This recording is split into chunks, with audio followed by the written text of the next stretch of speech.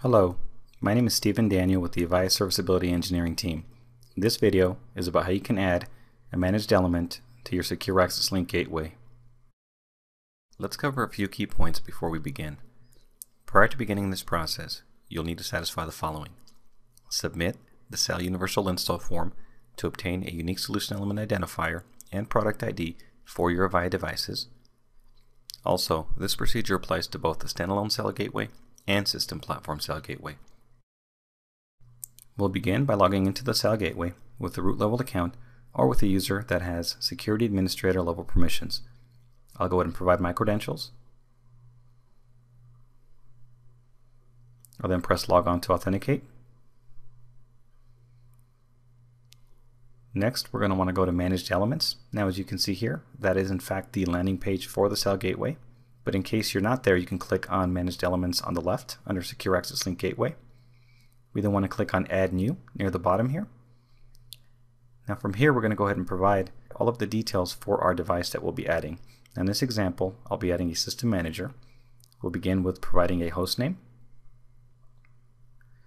We'll then want to provide the IP address of the device.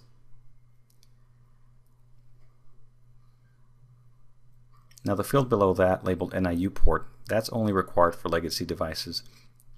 Next, we're going to select the model. The model describes the various characteristics of your product, such as remote access protocols and alarming methods that it supports. Typically, the model name will closely resemble that of your product.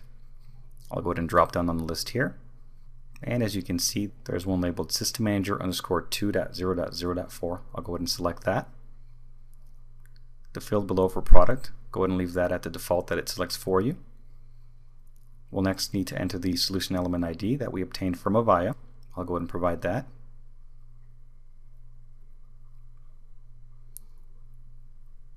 We'll then need to provide the product ID of our device. Again, this value would have been provided to you by Avaya. Below that, we have a couple of checkboxes. You can see we need to decide whether or not we'd like to provide remote access to this device and transport alarms. I'll go ahead and make sure both are selected since I will be using both. Now the ones that are grayed out do not apply, so we can go ahead and skip those. Once all these details have been provided, the final step is to go ahead and click the Add button below. I'll go ahead and do that now. You can see here it's now going to ask me to restart the gateway services with the link above. I'll go ahead and click on that link. I'll press Apply to confirm the changes. You'll be asked to acknowledge the restarting of the services. Now this process can take up to a minute, so you want to be patient. Once the changes have been applied, you will see this message. There are no configuration changes to be applied. And that's all that's required to add a managed device to your SAL Gateway.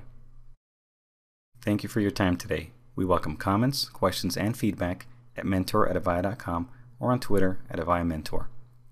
For more details or related information, please visit support.avaya.com. Thank you for choosing Avaya.